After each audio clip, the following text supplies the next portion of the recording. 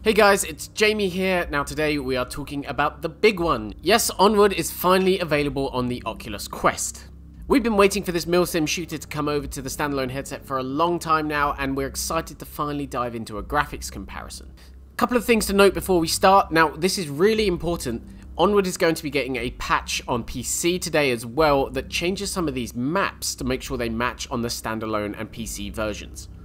We have an article up about some of the changes there, you'll see, but this is not a video about those changes. This is purely about the graphics. So yes, you'll see some different looking maps, but that's not really what we're talking about here.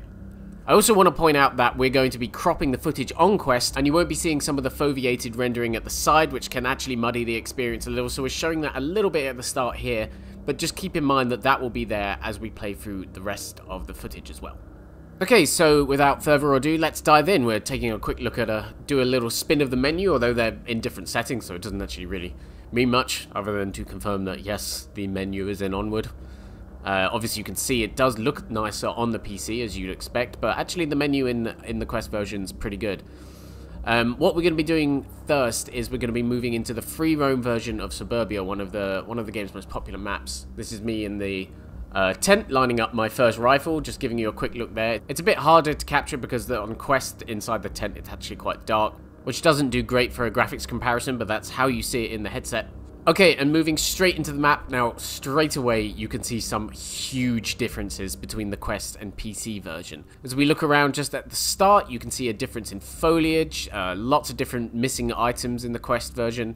This is how the M16 rifle looks in hand. Again, actually pretty solid on Quest, but obviously so much better on PC. Now let's take a little walk down the street. Now as we're doing this, I want you to pay close attention to this red car, because it's going to show you one of the major issues in Onward on Quest, which is texture popping based on draw distance. It can be really, really significant, and actually this is one of the more affected maps for it. You can see things changing just as we're walking down the streets. Obviously complete lack of trees. Much more dense, varied foliage in the PC version. It's running on Quest, but really this is one of the more dramatic downgrades we've seen to fit a game onto the platform. As you can see there, yep, some more missing effects. There's that car on fire, which isn't happening in the Quest version. Smoke in the distance over there that's completely gone on standalone. And again, this isn't the point, but you'll notice some different geometry as well, like this porch is missing. Now we're going to walk through over to one of the houses, go inside, see some of the differences there, and that's where some of the pop-in will really start to make a difference. Obviously notice the reduced amount of clutter and convincing items to kind of populate the scene a bit more as well. Yep, that washing machine did not fare well. Kitchen looking dramatically different, much cleaner in the Quest version, and by cleaner I mean much simpler, nothing cluttered on the side. We'll head upstairs into the different bedrooms in this house. Much nicer lighting going on in the PC version.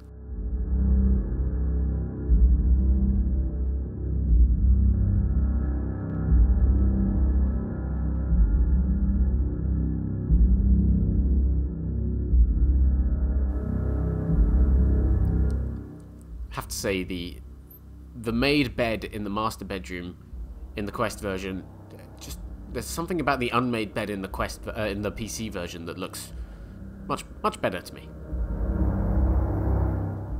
So looking at a car here parked in the garage, can see the reflections on the windscreen, although neither of them are actually opaque, which I thought they were, but turns out they're not. Big differences there still, but obviously given that this is going to be crossplay, it would be kind of unfair if one version had opaque windows to see through and the other didn't, so it's actually kind of good. Missing a bit of fire there, so if you're planning on moving into this area, probably move in the Quest version.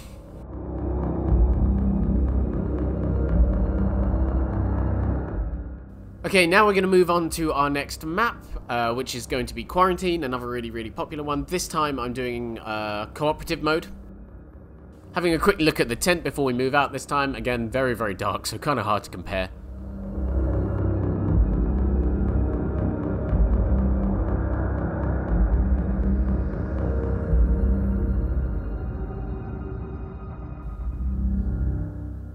big differences to the sniper rifle in terms of detail on the grip. Extra effects on the pistol to kind of make it look a little better on the Quest version. So here's two avatars, two player avatars. Actually looks pretty good on Quest, I would say, but again, you can just see a dramatic difference on the PC version as you'd expect.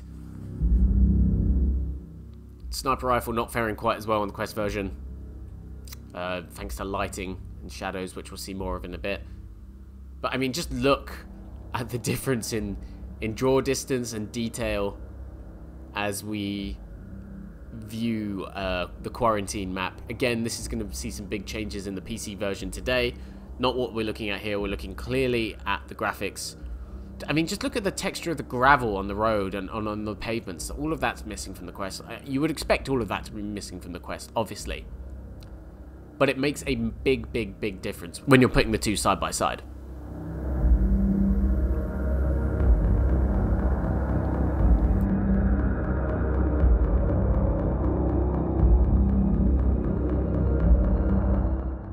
Just cutting a bit here because I got into an altercation which didn't go to my favor, so needed to restart. That might happen quite a lot. I'm not actually that good at Onward.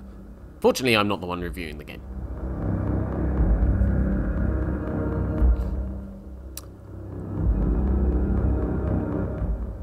Amazing to see a lot of the kind of simplified architecture in the Quest version.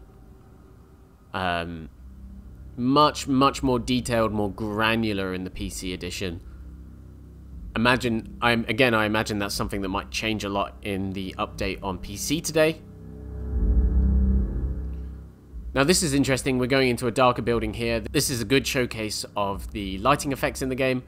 As you can see, as we move on to the first level, my friend's avatar completely shaded, whereas a bit more convincing lighting going on the well, I say a bit more, I mean it's kind of obvious what's happening on the PC version, although taking part at different points in the day between the two versions, it's more kind of sunset and Quest, which might help Downpour explain some of those lighting differences.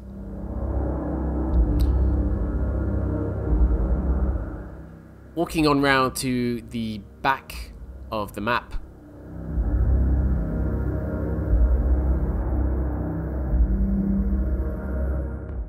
largely similar here in terms of geometry.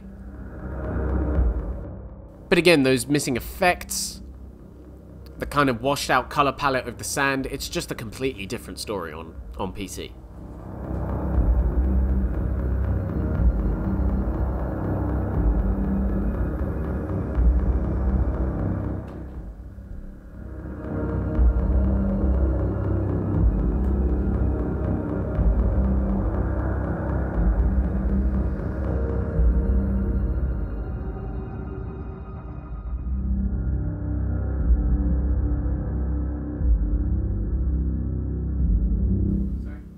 Just moving up to the plane crash area now, again looking very different. That will change in today's patch. Actually kind of like having a bit more of it to see in the Quest version. And we're going to switch now to just the final map very quickly, just to give you one last look. This is definitely a map that geometrically is very similar, so you won't see some big changes after the patch today. But again, it's just amazing to look at the difference in color palette, the difference in effects, the detail in the textures and the rendering, and how they provide what I feel is a much more kind of authentic experience on the PC. Onward, to play this game, you know, everything mechanically is still there for sure, and that's fantastic. But I do seriously wonder how people are going to react to the graphics in this game. I know that David, who reviewed the game, you can read our review on UploadVR, was really taken aback by the differences, and I think he really struggled with a game that he otherwise absolutely adores.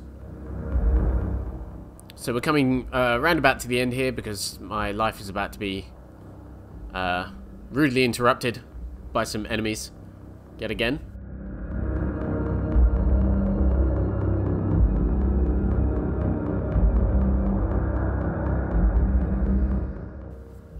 But I just want to close out on one particularly striking image. Firstly, because it's an amazing throw by Xena, and secondly, because, well, just watch. Yeah, okay. So that was Onward on Quest.